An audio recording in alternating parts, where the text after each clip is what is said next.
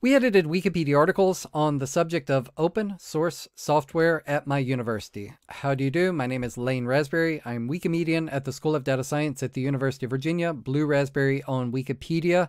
I'm going to tell you what we did and what kind of results we got. We paid student editors and we paid expert Wikipedia editors to help develop this content.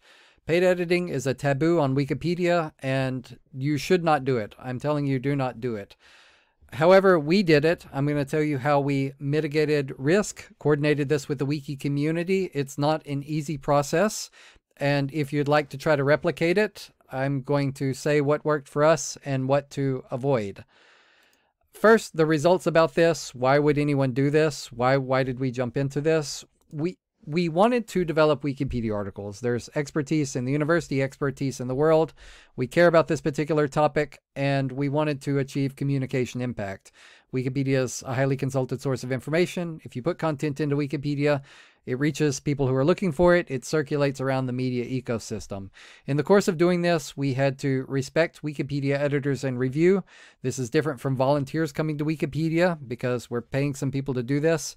And we did documentation, followed a lot of rules, asked for a lot of permission. This happened continually throughout the project and the process. Some of the articles that we edited include open source software, data breach, software maintenance, artificial intelligence in the United States. There's a list of them on the project page, but I wanted to give a mood for what kind of topics we're covering in this open source software project. It's not to promote any particular brand or any particular product. It's general information that people would use as reference if they're looking for information about what is the place of open source software in society. First, let's consider the Wikipedia article on open source software, how it was before we edited, what happened during our project. So I'm about to show some results from various tools. Everyone has access to these. These are not back-end. You can click buttons on Wikipedia and see these kind of reports for yourself. The first report that I'm going to show you is something called page view statistics, page views analysis. So in this tool, you can see the traffic to any given Wikipedia article in any language on any day or over a point in time. And I'm showing this to show the traffic to the wiki article open source software. It got 481,000 views over the year 2023. This is a lot of traffic. If somebody wants to share information, Wikipedia is an ideal place to put that information. There's high impact, and this impact comes with a lot of trust. If anyone is to develop this article, they need to comply with Wikipedia's rules. This article exists in 61 different language versions. We only edited the English language version of this article. But again, when English gets developed, content circulates. The traffic that I just showed you was for English language only. Over time, content tends to migrate from English into other languages. It migrates the other way as well, but English does have a special impact. There's statistics about who's editing the article and to what extent. The Wikipedia article on open source software has received 3,106 edits. It's had 1,600 editors. There's about 1,000 people watching the progress on this article.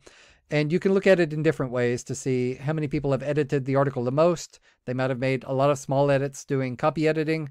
And you can also check who has added the most text. There's views for that. I'm not going to interpret this so much, but I will say that there's a lot of people watching this article. There's a lot of people who have edited it over time. It's an article that is the hub of a lot of activity and attention.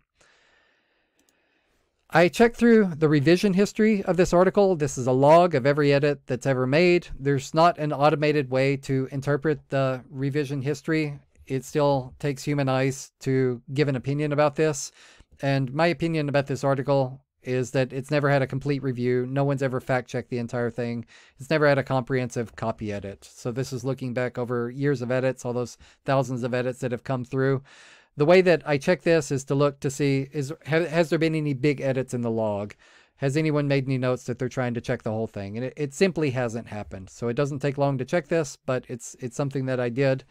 And it's the state of many of the articles that we addressed in this project. As a secondary check to see what people have thought about this project, each Wikipedia article has something called a talk page. It's an associated place for editors to talk about the development of the article. The talk page history addresses many sub-issues no one in the talk page has ever come and said, we're going to try to improve the entire article. We're going to tackle the whole thing. So some of the small issues that I see here is how do open source developers make a living? So something just about that aspect of open source software. List of prominent open source projects and foundations. What does open source software mean in a developing country like Nepal? So important issues, all of these, but it's not trying to tackle the entire article or give general reference to readers who are looking for an overview of the big topic. We edited Wikipedia. I'm not going to explain the basics of Wikipedia editing. There's so many guides for this. Inside Wikipedia and outside Wikipedia, they're easy to find with any kind of search. You can also ask Wikipedia editors what is their favorite guide. There's so many videos. You can look on YouTube or elsewhere, find tutorials about these. I'm showing a tutorial here that you can find from a colleague, Wikimedian in residence at the University of Edinburgh. He made a great guide. There's academic papers which describe in so many different ways how to edit Wikipedia, what it means to edit Wikipedia. Here I'm linking to a paper, 10 Simple Rules for Editing Wikipedia, published in PLOS, Computational Science. So that's a great guide. What we did in particular, here's some of my favorite guides. I directed new editors to do a particular tutorial, Wikipedia training modules. You can go through these. It takes about 30 minutes to get through them. Orients a new editor. We ask lots of questions in different places. We didn't really ask at this one place, Tea House, but I am recommending it to newcomers. We ask mostly on the talk page for editorial comments from people who are reviewing the articles, or in something called a wiki project, where you gather lots of people together who are interested in subject matter content like software. We posted drafts before we did anything to talk pages to say, here's what we're thinking of doing. Would somebody review our proposed edits before we make them live in Wikipedia and reach all these different people?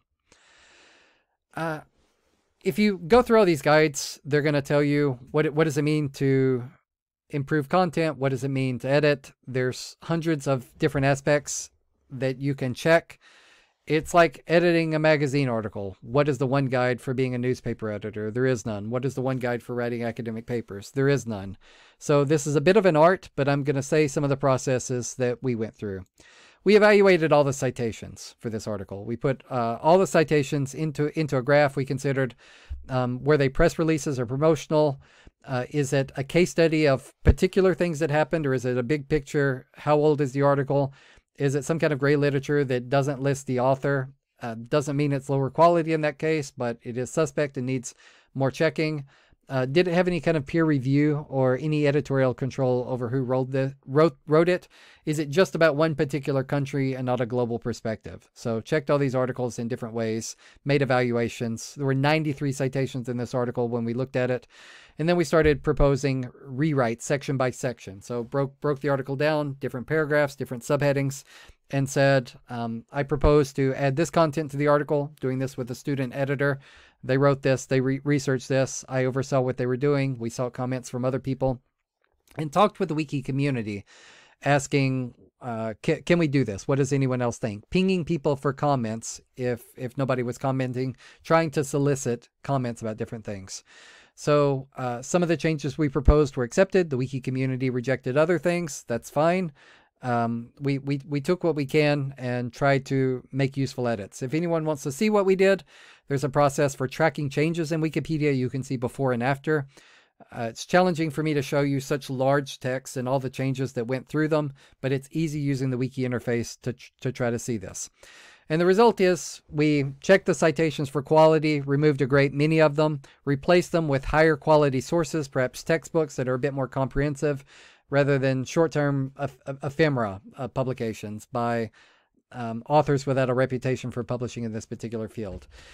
We checked the existing text against citations. We copy edited the whole thing, made it flow. The way Wikipedia develops is often people add parts of it without looking at it comprehensively. We attempted to reduce bias. We came up on our own with ideas for what kind of content should be in this article, and then we sought that particular content. Sometimes we looked for nonprofit organizations giving statements, or we looked for global perspectives that maybe weren't in the textbooks targeting the United States. Whatever we could think to do, we talked about this a lot. It was over a period of months. And submitted this bit by bit, got Wikipedia editor review. I'm saying the article is improved. Let's look at another article that we did in a different way, data breach. So in this article, same kind of analysis was done, not so comprehensively, not so documented. This was done through a Wikipedia editor who had a lot of experience with these things and not a student who is addressing these things as a beginner. So lots of things that we could say before we edited this article, or before we organized the editing of this article. For example, it contained a list of breaches in the article, all the security incidents that had come by. When they happened, someone edits Wikipedia to include the fact that this security incident had happened. And it was filling out the article, and the article had it was more of a list of incidents rather than a general overview of what does a data breach means when it happens, how do people talk about the subject generally. So after editing, that was relegated to a list of data breaches article, and the article is more comprehensive in general. The editor who took this on, they submitted their proposal to proposed edits to Wikipedians. They reviewed them, they accepted them. After that, they escalated the review to seek something called a good article review process. This is a standard review process in Wikipedia. There's a rubric for it. It took about the equivalent of 5 pages of discussion to get through this, a lot of back and forth. And the result was it passed good article review. This is now designated as a good article. So it was in poor shape before. It's in great shape now after this process. Something to note, though, is that in researching data breach and looking for it, the project goal of advancing knowledge about open source software was not part of this article. The sources that were identified did not treat data breach as the topic in which open source software needs to be raised. So we wouldn't have known this had we not done the research and not progressed with the project. So even though the theme of the overall project is developing Wikipedia articles about open source software, I'm sharing the data breach article as an example of a success. We developed content. We didn't find so much representation of open source software discussion in texts which talk about data breaches. This is still good for the wiki community. This is still a success because now there's a good article, and we chose the article we wanted to develop and went forward with it, and it didn't meet our original expectations, and that's fine because still a great article there. Now I'm going to give the strongest guidance I can about paid editing. Do not organize paid editing on Wikipedia. It's just not something welcome on Wikipedia. As of right now, there's no precedent of paid editors ever having a good time on Wikipedia, being welcomed by Wikipedians. There's just no success for paid editing projects. It's too problematic. If you do paid editing, know the rules, be on your best behavior, expect confrontation from Wikipedia editors who have never seen this go well. If you are going to organize paid editing on Wikipedia, here's how it worked for us. You should know the Wikipedia rules. Editing is a privilege. You do not have the right to do your editing. You do it with permission of Wikipedia editors. Document everything you're doing. Continuously ask for permission. Be flexible if plans change and Wikipedians ask you to do something. Have a good reason why you're doing the paid editing, and you better get good results. There's documentation. You should read all the documentation, all the rules. So many rules, equivalent of hundreds of pages. Go to the notice board where paid editing has gone wrong. You'll find many cases, many tens of thousands of cases where it's gone wrong. Be aware of those. Use documentation software. There's something called the Wikipedia Education Program, which organizes students to edit Wikipedia articles as a class. We set this up. Some of the edits were recorded from this, not all of the edits, because some of our students never even edited Wikipedia. They did offline research, and then it got submitted in other ways to the articles. But to the extent that we could track how many editors were doing things, or what editors did things, what they did directly, that's tracked within the dashboard. This does track the edits to all the articles. It does show, for example, can lead you to the revision history, the track changes of everything that was done. So project page talking about what's done. This lists what we edited, who edited, these kinds of things. And we had good reasons for doing this. The good reasons were the content wasn't good, and we wanted to tap into university expertise to make this content better.